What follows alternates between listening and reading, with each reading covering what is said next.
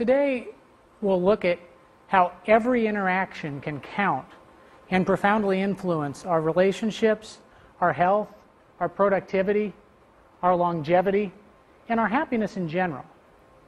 But before we get started, I'd like to share a little background with you to help you understand the metaphor behind the book, How Full Is Your Bucket? In the mid-1950s, my grandfather, Don Clifton, was teaching psychology at the University of Nebraska when he realized that a major problem existed. The entire field of clinical psychology, and to some degree psychology in general, was based on the study of what was wrong with people. So, for centuries, scientists had studied trauma, illness, depression, and the like, but yet there was very little, if any, study of what was right with people.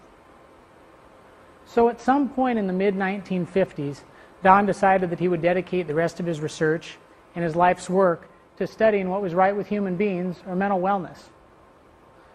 Like any good researcher in that day, he conducted hundreds of experiments. I think I, as a small child, was the subject of at least 20 or 30. And he wrote many articles in professional journals and co-authored a few books. But there was one thing he did that was much more important, in my opinion. That was the fact that he created a very basic metaphor that served to simplify his research and his life's work for other people. He called this the theory of the dipper and the bucket. And the theory of the dipper and the bucket states that we all have a metaphorical bucket representing how we feel from moment to moment. So when our bucket's full, we feel great. We're full of life.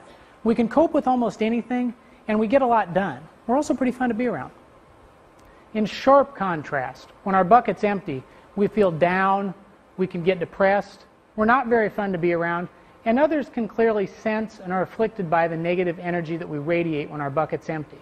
Now, the theory also states that we all have a metaphorical dipper. And in each and every interaction, whether you're ordering at a fast food restaurant or having a long, in-depth conversation with a loved one, that either fills your bucket or it takes from it. Rarely, if ever, do things come out neutral or in between.